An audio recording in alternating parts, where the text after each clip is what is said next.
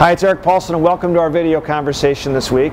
I started off in Minnesota on Monday with a big education day. I went and read to students in first graders at Excelsior Elementary School, had school lunch with the elementary students at Shirley Hills Elementary out in Mound West Tonka, had a great meeting with some of our superintendents in the district as well, touched base on their issues, and then I wrapped up the day also going out to the Chanhassen and the Chaska robotics teams and seeing some of their displays and activities that they're a part of. And then finally wrapping up with the high school arts competition. It's the annual arts competition where we pick the best artwork that will get displayed here at the United States Capitol for 1 year. Our winner this year was from Rogers. Check out all the pictures and more information on my Facebook page. Now we're going to get into our questions. And actually the first we picked this week comes from Vera in Eden Prairie. She writes in, "Dear Representative Paulsen, current immigration law has a numerical limitation for employment-based immigration, which allocates a maximum number of immigrant visas for each category. This is unfair, as there are certain countries for which the number of immigrant petitions is far less compared to others, which in turn has created long wait times, sometimes in excess of 10 years. I urge the members of Congress to change this law. Thanks, Vera."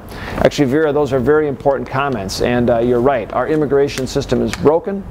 It's hurting our economy. It's locking out the next generation of innovators. And this week I took action by introducing a reform measure, bipartisanly with one of my colleagues, to help make sure that those students that are educated in the United States, get a PhD, are educated, trained here, we don't kick them out, send them back to their home countries where they become our competitors, but instead we make sure those folks do get the availability. If they're going to work here, they get an offer from an American company to actually stay here, get a green card, get their H-1B visa, and then they will be productive and not competing against ourselves. And so this is a good way to help our knowledge workers, help improve our economy, keep innovation at the forefront here in America, and it's a very bipartisan initiative. Hopefully it's a good first step in unlocking the immigration reform challenges that we have.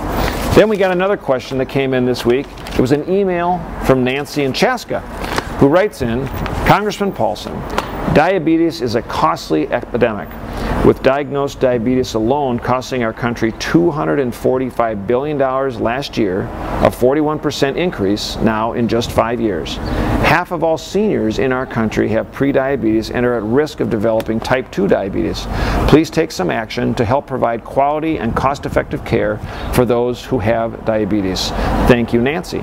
Asking Nancy, you're actually correct, and actually 5% of Minnesotans have diabetes, and 1 out of every $3 that are spent in Medicare is related to diabetes, and that's because those folks that get diabetes have other chronic conditions that come for that: hypertension, heart disease, kidney disease. And so there is other legislation that I am co-sponsoring on a bipartisan basis that helps bring forward more coordinated care, more counseling, so we're doing pre-diagnosis ahead of time, working with patients. It's the right approach that will save healthcare dollars downstream if we can tackle this up front with more wellness and prevention programs, and it's focused on diabetes prevention in particular.